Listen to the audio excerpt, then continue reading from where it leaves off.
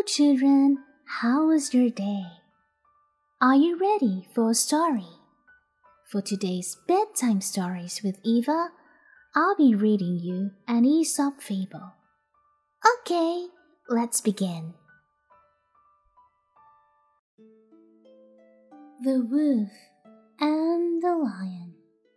A lion had stolen a lamb and was carrying it off to its lair to eat it.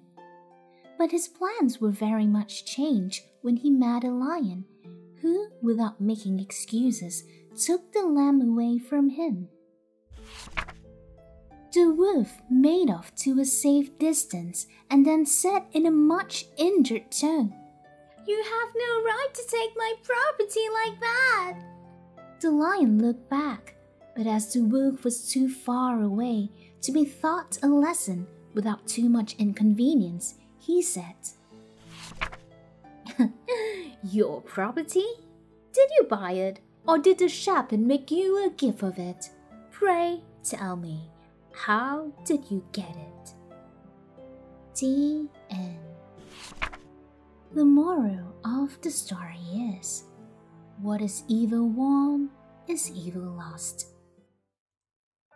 Thank you for today. Hope you enjoyed watching and listening to my bedtime stories. Please subscribe to my YouTube channel and follow me on Twitter and Facebook for more upcoming videos in the future.